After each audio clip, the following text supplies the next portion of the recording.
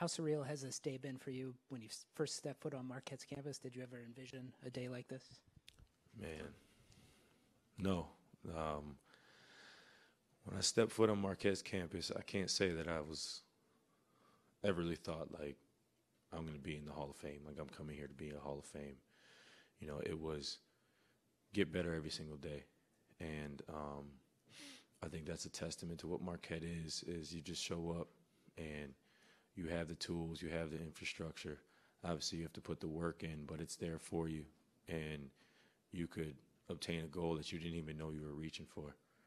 You know, it was just every single day trying to be better than the next. You see Jarrell in the house tonight. You probably got some other teammates in the house. What's that mean to you?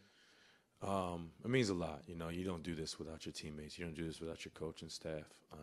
And so credit goes to them and thanks and love and support. But Rel, you know, Rel was always that one guy that I said this earlier today, that he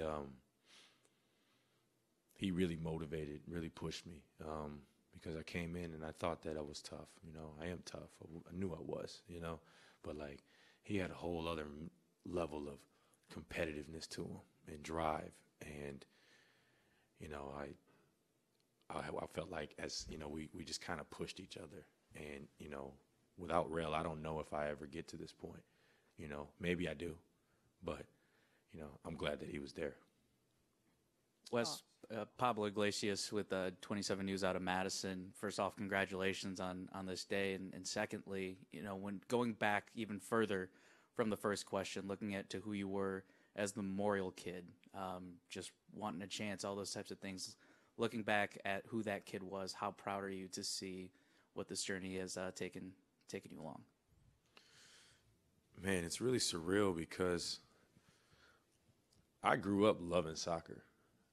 You know, like I played soccer. I love soccer. I still love soccer. You know, basketball was something that was natural. You know, you could say it was because of my mom and dad, you know, great gene pool there. But like, I just love the game of basketball as well. And so like, I really did it because I loved it. You know, I did it because it was fun. And, you know, I just got addicted to working and playing and competing. And so I don't know. Like this, it was just like I just loved the game and never thought that it would take me to this. You know, I always wanted to be in the NBA. I always did. But I never really thought about the process to get there. I just wanted to play. I just wanted to work there, wherever they were at. And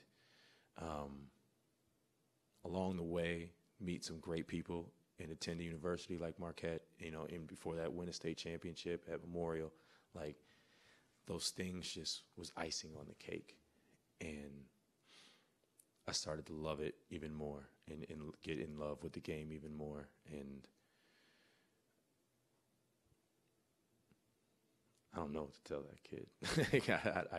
I have no idea. It's a surreal day.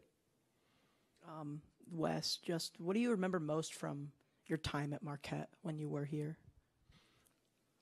You know what? There was a big three that just happened out there before the half, and the roar. You know, that's one thing that I take away. You know, the memories on the court, the memories off the court. You know, the relationships built. But man, that roar out there. You know, I never had the pleasure to play in here, but you know, Bradley Center.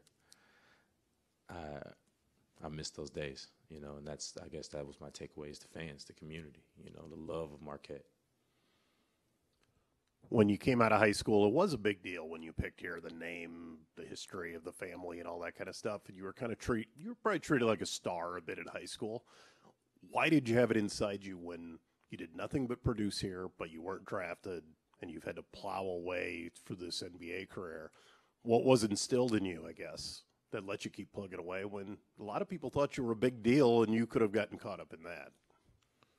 The people around you. You know, I credit all those that kept me grounded, that kept me motivated. And like I was saying, I just love basketball. I love to play. I love to compete. And, you know, probably some of that stubbornness that I got from my mom I guess my dad's stubborn too.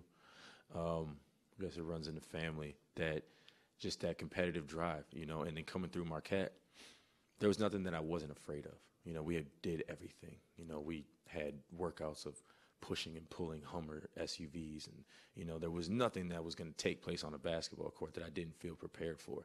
And that's a testament to my coaches and my teammates. And then, like I said, I got to credit Jarrell as well. You know, I'm going against him every single day. To me, there wasn't a bigger dog.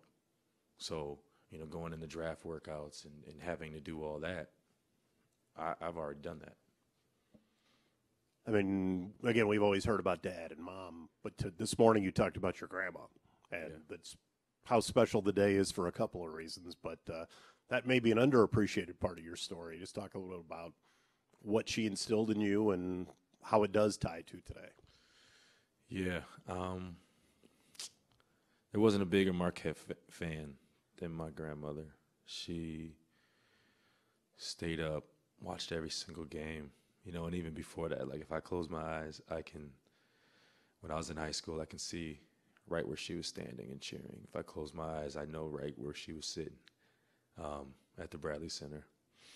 And she was just that support, that tough love, that genuine love, unconditional love. But she wasn't going to baby you, but she was going to let you know that it was going to be okay. And, you know, she had a way of calming me down in situations that only she could do, you know. And there was nights when I was struggling, and I could just go over to her house. You know, one of the big reasons why I came to Marquette was because she lived here as well. And so we kind of had each other. And I think that's really where our bond got tighter. And she was available for whatever. And always my biggest fan, and I leaned on that. I leaned on that when I was working out and I was tired and I wanted to stop. I leaned on it when my shot wasn't falling, because all she cared about was rebounding. That's it. I could just hear her say, rebound, rebound.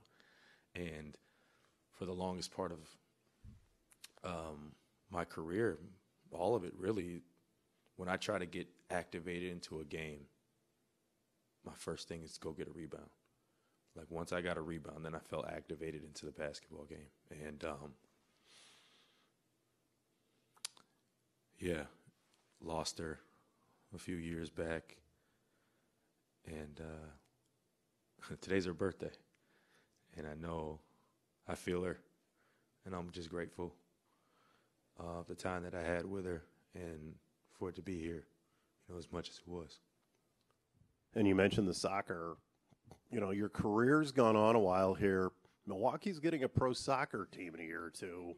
It might time out perfectly. I could only be goalie at this point. Yeah. But don't tempt me. Don't tempt me. Well, first off, congratulations. And secondly, knowing that it's your grandmother's birthday, when you were standing mid-court, it was hard not to see that you were getting a little emotional looking around at the crowd. I mean, what was going through your head in that moment and maybe was bringing up some of those emotions? Just wishing that she was here, you know. But again, like the roar of the crowd, just being there, like, man, that just brings joy and happiness and just that thrill of competing with your brothers and your family in the crowd, and, you know, for a community that follows you.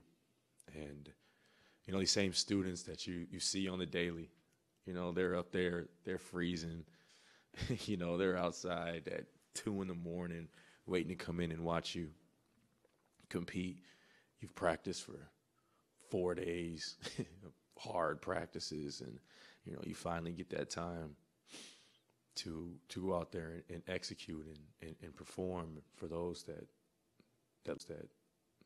love you and support you.